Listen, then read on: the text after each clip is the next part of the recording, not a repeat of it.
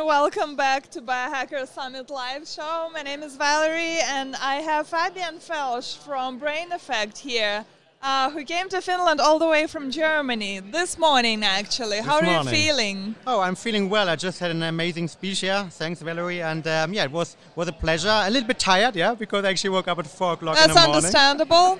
But yeah, it's such a great event here. So many cool people, so much energy. Really love it. Really love it. I know this is not your first time at the Biohackers Summit, and there is some really beautiful story behind. Yeah, that's actually true. So yeah, actually had a date, I think 2 years ago with my girlfriend on a biohacking summit on conference. And yeah, and now 2 years later, I just actually became a dad. So my little daughter was born 3 weeks ago. So yeah, biohacking can also produce children and bring people together. Such an amazing story. Yeah, exactly. So, okay, let's then talk about biohacking for parents. I know you focus a lot on the microdosing, and you've been talking a lot about it during the keynote. So what can parents do to, you know, become better parents using some of these techniques you were covering in your keynote? Today at the keynote I was actually speaking about biohacking in general, microdosing especially. And I think for me, microdosing is a great way to actually use the power of some substances, but without, you know, the negative side effect, or by reducing the side effects also. So it's every kind of a trade-off between, on the one side, the beneficial elements and the negative elements that you want to manage. And so when we're talking about microdosing, what is it exactly? Like, how do we define that micro part? Yeah, that's a really good question. Unfortunately, it's different from substance to substance. Certainly. Yeah? So at some point, there are actually researchers telling us, okay, it's below a certain threshold where you don't have, for example, looking at illegal substances, a psychedelic effect, but you're still having the positive nootropic effect, for example. Right. Looking at mushrooms. On the other side, you can sometimes say that it's differentiating between every different substance in terms of the addiction potential and the positive nootropic potential.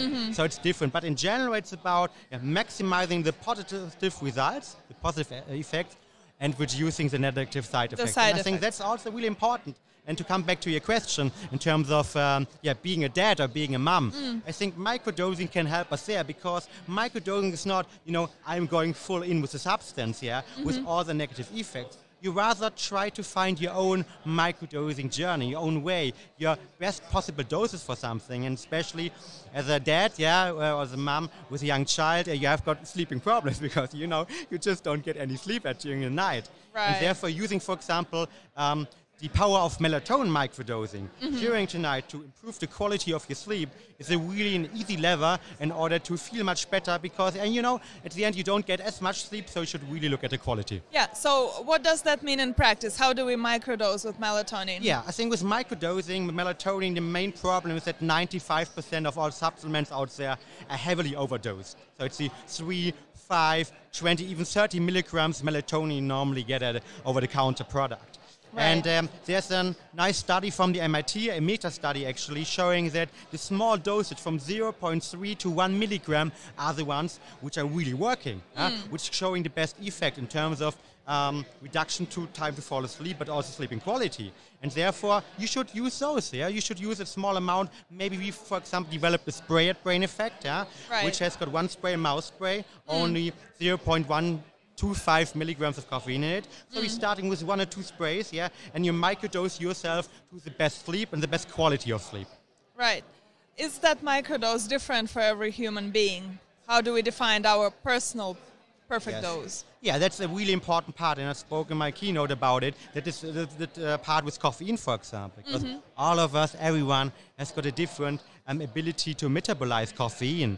And therefore, it's based on your weight, for example. If you're genetic-wise fast or small caffeine metabolizer, so that's the idea behind it. So you should, and that's the good thing with biohacking, with microdosing, you have to test it.